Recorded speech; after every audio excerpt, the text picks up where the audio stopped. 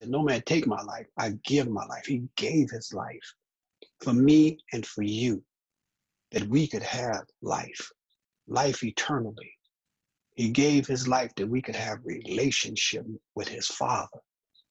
Oh, it's such a blessing, saints, to know that, praise God, that we can stand upon the precious promises of God this morning. Hallelujah. Our hope is in him. Faith is the substance of things hoped for. Hallelujah. We're standing upon the things that have been said to us. And we have to continue to have a firm grasp upon all that God is saying to us. Before we go any further, I want to read some scripture, opening scripture this morning. And it says in Psalms 95, it says, "O come, let us sing unto the Lord. Let us make a joyful noise to the rock of our salvation. Let us come before his presence with thanksgiving and make a joyful noise unto him with psalms. For the Lord is a great God and a great King above all gods. In his hands are the deep places of the earth. The strength of the hill is his also. The sea is his. He made it, and his hands formed the dry land. Oh, come, let us worship and bow down. Let us kneel before the Lord, our Maker. For he is our God, and we are the people of his pasture and the sheep of his hands. Today, if you hear his voice, praise God. We praise the Lord this morning for God being who he is. And we come this morning worshiping and praising him in our spirits. Praise the Lord in our hearts for all that he has done. Let us pray. First, merciful Father, we thank you this morning for what your word, your true word has said unto us, Lord God. We come to praise you. We come to lift you up. We come to worship you. Hallelujah. Because you have blessed us. You have kept us. You are continuing to move. You continue to work on our lives. We thank you right now for you are the rock of our salvation. We thank you today for we stand upon you. We stand upon you this morning. Our hope is in all that you are. We trust in your integrity because you're a God that can never fail. You are a keeper. Your word says you'll keep that which we commit. Lord, we stand, Lord God, just glorifying you with one voice and one mouth, Lord God. We thank you this morning. We thank you this morning for all the many, many blessings that you continue to give unto us, Lord God. Undeserving as we are, you love us. We thank you today, Lord God, for the promises. We thank you today for one day being with you, Lord God. Oh, Father God, we are going to stay focused on that. Even in the times we're in right now, we're going to stay focused upon all that you are. Stay focused upon your love. Stay focused upon your joy. Stay focused upon your call, Lord God. Well, you have called us with a great and holy calling, Father God. We want to walk worthy of that calling. We want to be steadfast, unmovable, continue to abound in your work, Lord God, doing the things that you have declared for us, Lord God. Lord, we thank you today, Lord God, for those that you're going to save. We thank you for those that you're going to heal, Lord God. We thank you for restoration this morning, Father God.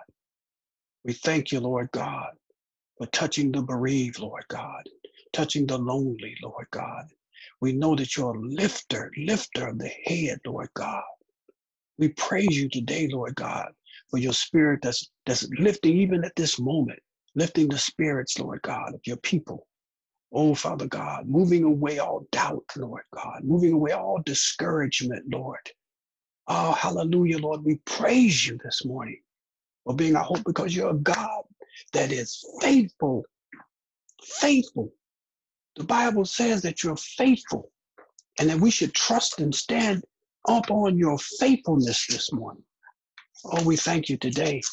We thank you and we glorify you right now in the mighty and wonderful name of Jesus, our Lord and Savior. Amen, amen. Praise God. We thank God this morning. Thank God for all of you. Praise the Lord that are listening this morning. We just want to open up the word for a little while and look at what thus says the Lord and rejoice in his word. The Bible says to us in Hebrews 10:22, said, let us draw near with a true heart in full assurance of faith, having our hearts sprinkled from an evil conscience and our bodies washed with pure water. It says in the 23rd verse, let us hold fast the profession of our faith, the confession of our faith without wavering. He says, for he is faithful that promise. God is a faithful God. Let us hold fast to the promises. Let us hold fast to who God is and hold fast to his love and his mercy. Praise God, knowing that all things are in his hands this morning. We've got to be people that are continuing to move in what God has called us to do. Praise God. We said earlier this year that this is our can-do season. We can do all things through Christ that strengthen us. We want to do more for God. Hallelujah. Asking God, what is your will? What is your desire for my life? Understanding that we are people that are victorious and successful. Everything that we need, the Bible says, is in Christ. All our victory is in him. He's a supplier. And we talked about this on Tuesday, that he's able to supply, that God will supply all our needs through our riches that are in Christ Jesus. Praise God. In Philippians 4, he said he'll supply it. Victory is in him. Everything that we need is in him. So we got to be confident in him and hold fast, because the things of God, listen to me, the things of God are unlimited. The world cannot stop the things of God. The world cannot hold back the things of God. Praise the Lord. We don't have to wait for decisions to be made in Congress and the White House and for men to vote and do all these things. Hallelujah. The Bible says the prayer of the righteous. Listen to me this morning. The prayer of the righteous availeth much. Praise God. So we have to keep in mind, Lord, I'm going to do what you call me to do. I got to set my spiritual climate. Hallelujah. That I'm going to walk in you, that I'm going to live in you. I'm going to look unto you, praise God, because I understand this morning that you're the author and the finisher of all things, praise God. So I'm going to set myself spiritually. Remember I said, staying consecrated in the things of God. You know, this ain't just going in the room and just shutting yourself up. Praise the Lord. Consecration is something that we have to walk and live in. Praise the Lord. God, keep me. Keep me in these times. Keep me, Lord God, in the trouble and the situations that may come up on my life. Praise the Lord. Because being a person with the assignment that we have, burdens are going to come. It comes at a cost. Praise God. It comes at a cost. And we have to understand that. Jesus had said in St. John 16:33, praise the Lord, that the trouble is going to come. He told his disciples that they were going to have to deal with trouble. But look what he says in St. John 16:33. He says to us here, he says, these things I've spoken unto you, that in me ye might have peace. He said, where's your peace? He said, your peace has to be where? In him. He said, things I've spoken to you that you might have peace, where? In me. He said, you need to grab that right there, that you might have peace. Where's your peace? In him.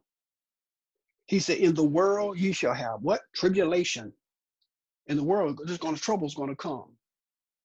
We're going to have to deal with circumstance situations. Praise the Lord. Just because we got saved don't mean everything went away. Praise the Lord. Isn't that right? That we're living in fairyland. We're going to have a tribulation. And as you stand for God, as you speak for God, hallelujah, and you begin to take territory for the Lord, you got to expect trouble to come. The enemy's not going to just lay down and allow you just to come in and do it. Hallelujah. That's why you got to fight the good fight of faith. You got to lay hold on things that are eternal. He said, you're going to have tribulation. Jesus is saying, Jesus said, you're going to have tribulation, but I love what he says right here. He said, but be of good cheer. He said, because I have overcome the world. Regardless of what happens, regardless of what goes on, you know what he's saying? He said, I've overcome the world. The victory is already yours. I've already won the battle. But he's saying for us to be of good cheer. Let him be our peace. Let our hope be in him, praise the Lord. That nothing move us away from the power, nothing move us away from the authority of God. I said before, that's what, just like what Paul has said in Romans 8, he says in Romans 8:31, he said, what shall we say then to these things? If God be for us, who can be against us? He said, if God be for who? God be for who? God be for us. He that spared not his own son, but delivered him up for us all. how shall he not with him, with Jesus, with him also freely give us what? All things. Mm. Who shall lay anything to the charge of God's elect? It is God that justifies. He said, the Lord can give us all things through him. Isn't that wonderful? Grab this morning. Get excited about God. Rejoice about the things of God this morning. I know we're looking at a lot of death and misery all on the TV, and things are happening all around us, but we got to continue to hold on to the joy of the Lord. We got to tell the world, hallelujah, that my God is able to keep your commitment to him. You got to stand in him. But like I said before, we got to set our spiritual climate, because whatever you obey, you will worship.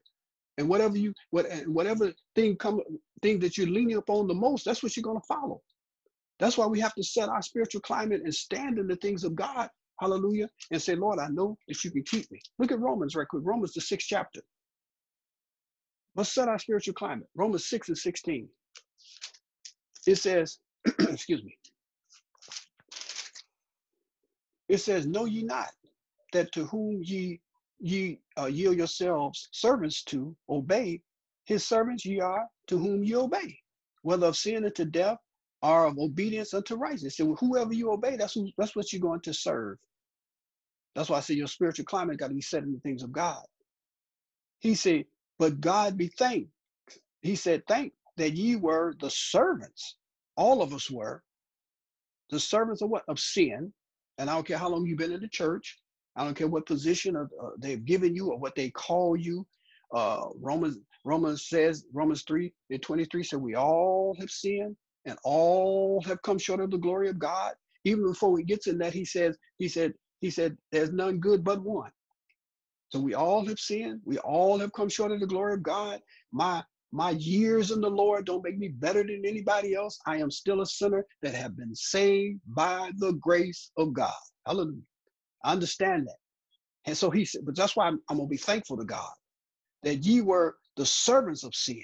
We serve sin. Serve sin. But ye have obeyed from what? He said, where does obedience have to be? Look at this scripture here. Romans 6:17. He said, obedience has to come from what? The heart. He said, that form of doctrine which was delivered unto you, he said, you got to obey God, and your obedience to God has to come from what? From the heart. It has to come from the heart. It doesn't come from me running to church, me listening to some spiritual music, me reading the Bible once in a while.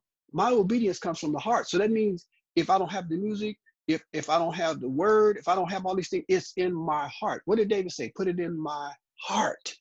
Put it in me, in me. This is my life. This is my life. That's why if your spiritual climate is set in worshiping God, it becomes your life. And as I serve God and I worship God and I get closer to God, the greatness of your purpose will be unveiled. God will begin to show you your purpose. God will begin to show you who he is. God just don't give his stuff to anybody and everybody. Hallelujah. That's why I said we are called. That's a summons. And he's going to give it to you, praise God, as long as we're saying, I want to be a servant of yours, Lord God. That's why we can allow things to come in and block us spiritually.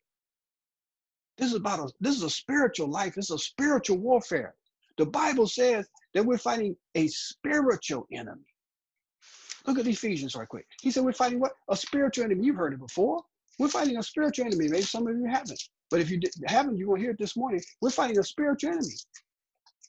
And we have to stand against the spiritual enemy. Paul said this in the book of Ephesians, but he was talking to the elders that were in Ephesus because they were dealing with the demonic forces, the demonic powers that were in the city of Ephesus at that time. There was a worship of Diana, praise God. And Paul, God was using Paul there. If you look at Acts 19th chapter, you'll see it. He was using Paul, and Paul was doing great works there, praise God. But the enemy was angry.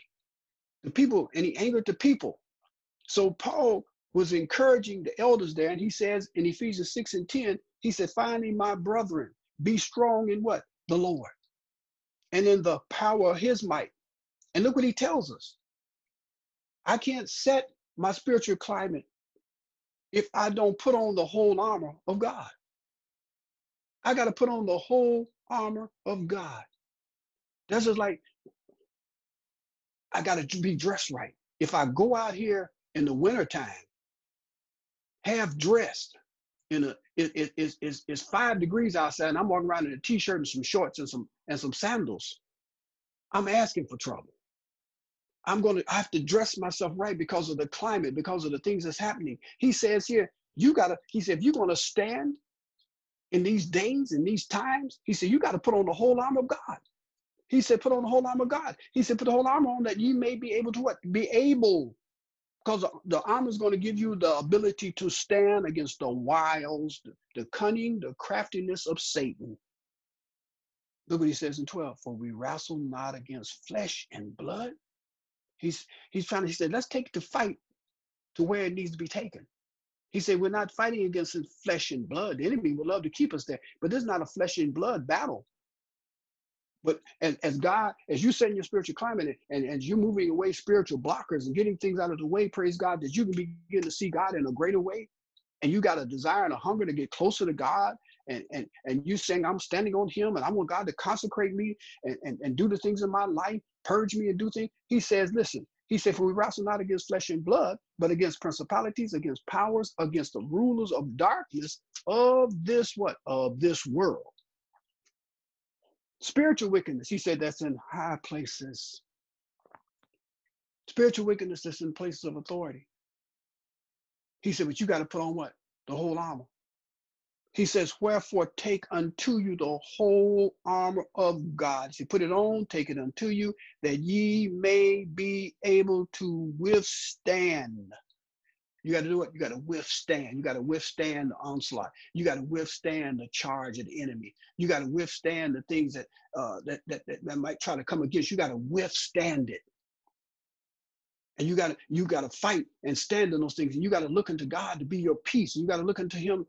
Jesus, when he said, you're going to go through some persecution. You're going to go through some tribulation. He said, but look, I'm with you. He said, I've already overcome the world. I've overcome the things that you're dealing with right now, but you got to trust me. Because this thing is not going to stop you from being what I want you to be. It's not going to stop you from, praise God, from inheriting the promises. Because whatever God has said, understand something, you can stand on this promise. I said a few minutes ago in Hebrews, he that promised is faithful. Now, you know what? We got to believe that. He said we got to withstand. This is where a lot of people fall, because they don't withstand. We got to withstand in the evil day. He said you got to withstand in that evil day, in that evil time. Hallelujah. You got to stand against the things that's going to come against you. He said we got to withstand in the evil day. Baby, we are in evil times. And he said, having done all to stand. What? I'm doing everything to stand in God. I'm going to humble myself into his mighty hand. I'm going to ask God to give me the things that I need to stand in these times. I'm going to cast off all things that are not like you. See, when we begin to move those things that block us spiritually, listen to me, it brings more intimacy. It brings more love, praise God. We get closer to God when we move those things, praise the Lord. They're stopping us from growing, when they're stopping us from getting closer to God, isn't that right? When we remove those things, praise God, those spiritual blockers, it brings a greater degree of joy and peace. Because then we begin to really understand the joy of the Lord is my strength. I begin to be able to understand I'm going to rejoice in him regardless of what's happening, regardless of what's going on. I'm going to still lift him up. I'm going to still be encouraged. Hallelujah. Listen to me. The word of God and prayer becomes a priority. When we remove the spiritual blockers, number one, I said, it brings more intimacy, more love. Number two, it brings a greater degree of joy and peace. Number three, the word of God and prayer becomes a priority. It becomes what? A priority. It becomes a priority. This is what I do. This is my desire. I'm not going to run to God because of the situations and things that's happening right now. Because people will run to the church and run to this and run to that in God because of fear. And once the fear moves, people are right back to doing everything they were doing before. I've seen it over the years. How people can run the church and want to be in the church and want to do things and all this kind of stuff because something may have happened in their life, but they really didn't make a choice to really live for him and make a choice to really serve him. Listen, God wants to be served. God wants to be worshiped. God wants to be praised. Hallelujah. And if it ain't in your heart and mind to do that, you're wasting your time. If it's not in your heart and mind to say, I'm going to give myself unto him, I'm going to be that living sacrifice, holy and acceptable unto him. He said, this is my reasonable service. Be not conformed to this world, because we just read about the things of the world, the system of Satan, the secular world. He said, do we be not conformed, Romans 12, 1 and 2. Be not conformed to this world, but be ye transformed by the renewing. Here we go. By the renewing. I gotta serve God in a new mind. I gotta serve God in a new spirit. The renewing of my mind. God wants to renew your mind. Hallelujah. He wants to renew your spirit, your heart. And so when I do this, praise God, then things that come against me that are not of him, I want to move them out the way. Because my intimacy with God means more to me than anything else. This love affair that I have with God means more to me than anything else. I want my joy to be full, because my joy can only be full in you and Lord. And I want to rejoice in you. That's why he says, don't be conformed, but be ye transformed. Look at 1 John 2, right quick, 2 and 15. And look what he says, love not the world, neither the things that are in the world. He said, if any man love the world, the love of the Father is not in him. Right now, we're looking at a time where people can't have peace because they're so busy trying to do the things of the world. We want to get back to normal. And listen to me. Somebody might get angry because I say this, but most of the normal that everybody's talking about doing is sin. Let's get back to the normal. Missing all this, missing all that, because our peace has been set up in those things. Those things become our peace. Those things have become our joy. Just doing this and doing that. Praise God. Because we are not living and moving in the joy of the Lord. And so people are just restless and walking around, don't know what to do. And I'm just so bored. And I don't even know how to be at home with my kids. And I don't know what to do with my children. That's sad. Because I'm so busy, it's been about me. And I'm not trying to be mean. I'm just trying to be truthful with you that our peace is not in him. Our peace is in stuff. When our peace is in basketball and football and all this kind of stuff, we're in trouble. Going to the mall and spending money, we're in trouble. That's why he says, love not the world, neither the things of the world. He says, because if any man love the world, the love of the Father is not in him. What? The love of God is not in him. When he loves those things more than God, I'm not saying you can't do those things. You don't have those things, praise God, television, things of this nature. But when you love that more than you love God, and you desire that more than you love God, the people of God should at this time definitely be saying, Lord, give me a space to get stronger in you. Move away all those things that's been blocking me spiritually. Let me get about my assignment. Let me be, you know what God has called us all to be? Witnesses. God didn't just call me to be a pastor. God called me to be a witness. He's after I receive power, I should become his witness. Every one of us, if we are filled with his spirit this morning, we have been called to be a witness.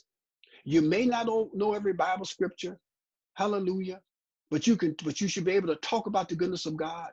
You should be able to talk about the love of God. And even if people don't understand everything you're saying, but you're still declaring his love, you're still declaring his mercy. It's time out for foolishness. He says, for all that is in the world, the lust of the flesh, the lust of the eye, and the pride of life is not of the Father, but is of the world. 1 John 2 and 17, look what he says is going to happen. The world passes away. That means that this stuff ain't going to last forever. It passes away. It's not eternal. That's why he said, fight the good fight of faith, lay hold on things that are eternal. This stuff is not eternal. Things pass away. And the lust thereof. But he that doeth the will of God, he that what? He that doeth the will of God. Are you getting this? What's the most important thing for me this morning? To be about God's business. to be doing the will of God. Where's his will at? In his word. Where's his will at? In his spirit. He's going to tell me his will. He's going to lead me and guide me into all truth. He said, the most important thing that should be on my mind this morning is doing his will. Doing his will helps me to be a better wife, helps you to be a better wife, helps you to be a better husband, helps you be just a better person all the way around, helps you be a better young person. Hallelujah. When you begin to do the will of God. There's a battle out here, baby. And it ain't just coronavirus. There's a battle out here where Satan is trying to destroy you.